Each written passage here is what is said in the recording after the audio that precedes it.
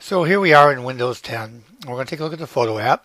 So we're down here to the start button, and you'll see it's having the new menu system in. And my photo app is here right next to people. So I'm going to click on that, and it brings up the photo app in the new Windows 10 format for the Windows for desktop. You can have it configured differently for your laptop to use the old start screen.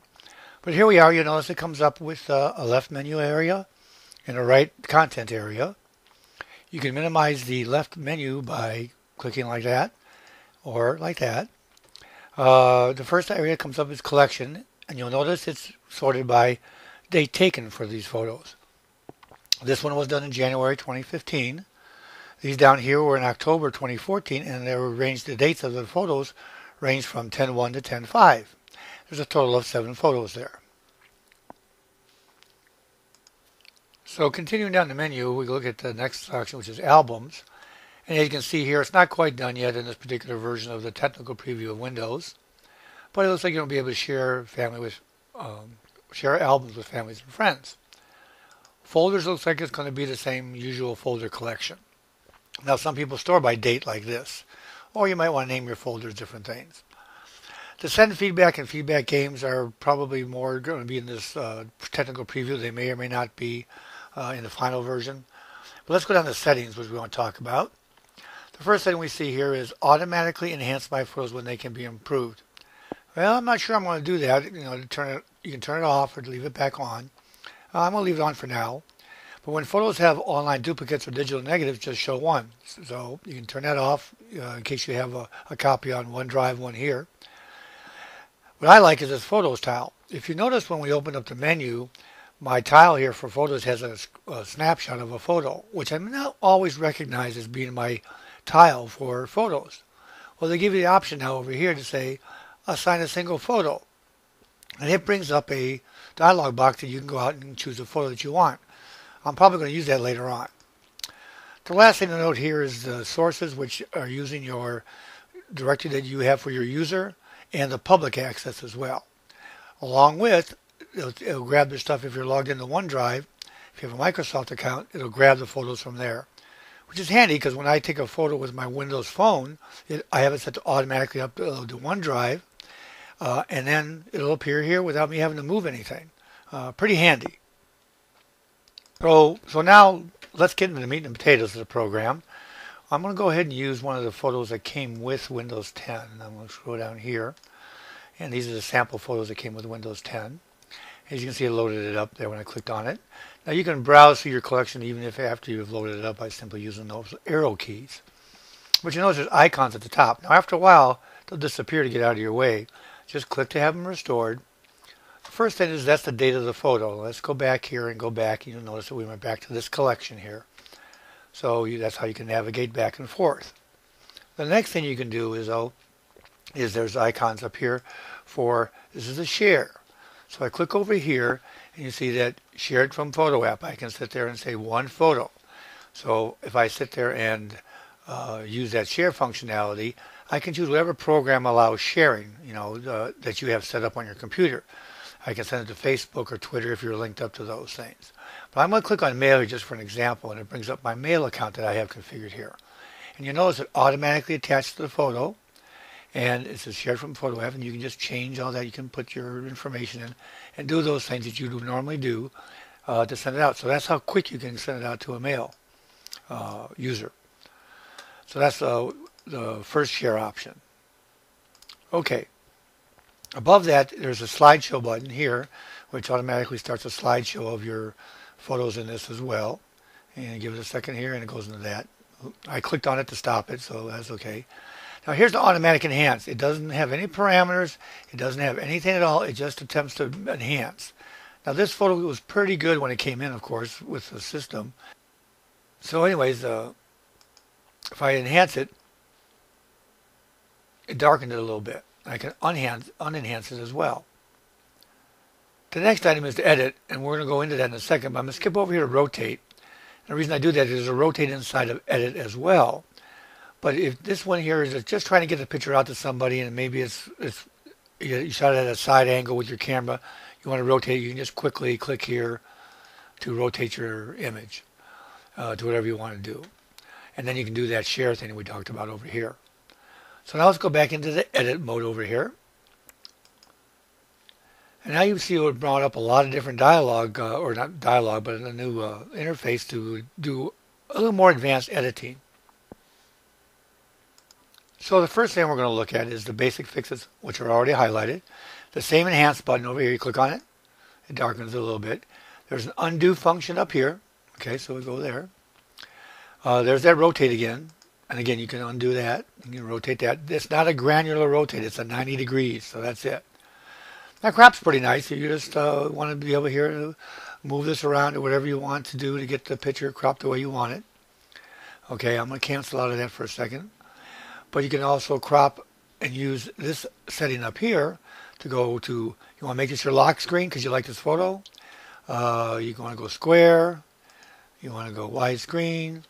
You want to move it over here. You can go back to your original. We're going to cancel out of that as well.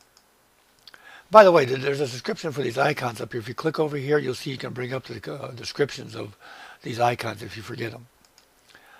Let's go to straighten. Love straighten. If you lose this, use this. You find out that you have that little photo that's a little cockeyed. You want to straighten it out. You can do that. And again, we're going to use the undo to bring it back to normal.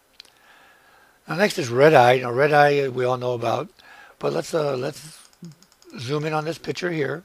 Drag it. Let's pretend this guy has a little red eye, and you would see red eye here. Hover over it, click on it, and would apply the fix to remove the red eye. Let me go back out again. And lastly, under basic edits is retouch. Again, we actually should go zoom back in again. Let's say this young lady here had a blemish on her skin or something, and we wanted to smooth it out. We just would click around until it smoothed in all the area around there. So that's the retouch function. So after retouch, we come down here to filters. Now in sophisticated editing programs, photo editing programs, these all have names of what they are. They don't even bother with the names here. You just click on it and see what you like. Lightens it up a little bit, gives a bluish kind of tinge, a more yellowish tinge, a grayish kind of thing. Takes all the color out. So just choose one you think was what you want to have for your photo before you say save and send it out. So let's undo all that. Okay, so I'm going to go back to the original. The next one down is light.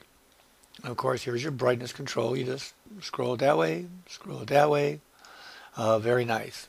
Now I'm doing one with my fingers. You can't see the mouse cursor move. I'm doing it with my fingers to show that they're touch enabled as well. If you go over here to, let me undo the brightness changes. Go over to contrast, and we drag that around. Drag darker or lighter until you get what you like. Highlights are cool. Highlights are where you would you'll see around the people. It changes. I see how the guy right in this area is glowing sort of around here. It automatically does some highlighting.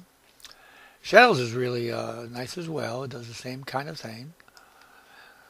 But you see how it brightens up around certain things. So we're going to go back to the original again. Next is color. Temperature changes the color temperature basically. Tint is actual color changes. There's a greenish tinge. There's a orangish or pinkish tint. And you can play with that till you get what you like. Again, you can use any of these in combination. Saturation, smoke in the colors, really bright. Everything's bright or everything's gone, feel pale. And color boost is really nice, is that you just drag your little icon over here. Oh, you know what? Let me go back and put all the stuff back. Let's go to color boost. Put that over his shirt. You see how the dot turns the color inside there. And I can increase that color of his shirt. I can decrease it, take it out. You see it's gray now. Or I can make it pop. I can also move it somewhere else. For example, this guy over here. And take his gray out. He remains pop color over here. Same thing over here. I can make him pop a little bit. And that's how you use that functionality there. So let's get out of all that. Okay, lastly is the effects. Got two effects. Vignette. You can have a light vignette, which puts a smoky kind of thing around it. You can have a dark vignette, like that. Now, selective focus is really nice. You notice that everybody's in focus until you click on it. Now these people are out of focus. You move this over here. stretch it to where you want, create a little focus area, and the people out of focus. You can increase it over here for stronger, and they're even more out of focus. And you can accept or decline that. Now, if you accept that, you can still go in over here to vignette. Let me go this way. And now I have this out of focus, darkened vignette with these people. Excellent. This is what I want to send to my friends and relatives. So how do you do that? Well, if you click over here, you'll see that there's a compare first of all. So if you click on compare and hold it, you see the original, and you see what it is now. You can save a copy or update the original. I'm going to go ahead and say save copy. And there we are. So that allows us to have a copy of the photo and not ruin the original in case it doesn't quite come out the way we want.